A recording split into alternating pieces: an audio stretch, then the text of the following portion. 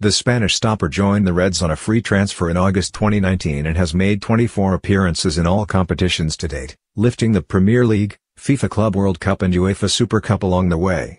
Adrian's spell at Anfield will continue after he put pen to paper on a new deal following the end of the 2020-21 season.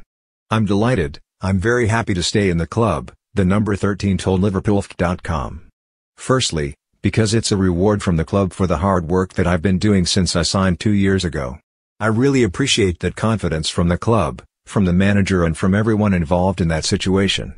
And secondly, and above all of that, it's a pleasure to stay in Liverpool, it's such a big club. But being as well a family club, it's very special for any player to stay here. I am privileged." Last season, Adrian shared backup duties to Alisson Becker with Kevin Kelleher, featuring on 6 occasions for Jurgen Klopp's men and claiming 3 clean sheets. The 34-year-old is now eager to play his part next term as Liverpool aim to build on a 10-game unbeaten Premier League run that secured 3rd place in Champions League qualification in May.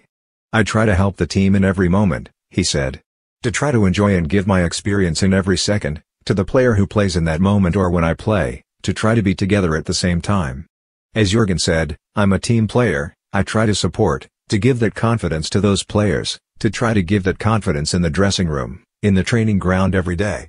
To push each other. Because when you are giving your best, the other one is giving their best for sure and you're pushing each other. At the end, it's good for the club, for the group, for the manager as well to take the right decision in the moment for the game. I'm happy to do that job and also to try to have my opportunity as well and give the best when I have the chance."